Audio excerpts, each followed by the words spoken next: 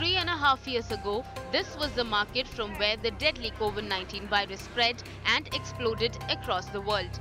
It is Wuhan, a central Chinese city of more than 12 million, which is considered the epicenter of the disease, which claimed 7 million lives in the past 40 months. Today, the city is naming and shaming hundreds of debtors in local newspapers, demanding they immediately pay their debts and other outstanding amounts.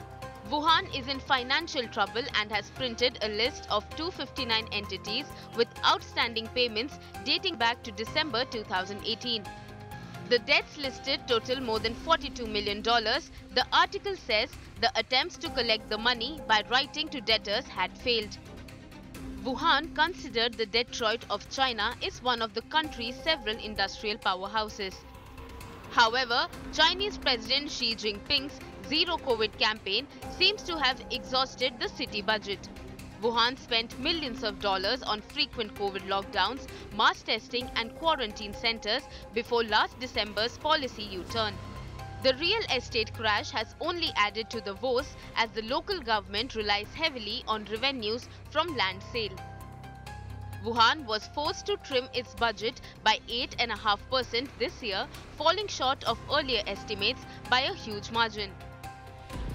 According to a Goldman Sachs report, local city governments in China owe more than $23 trillion in debt, all burdened by the country's draconian anti-COVID measures.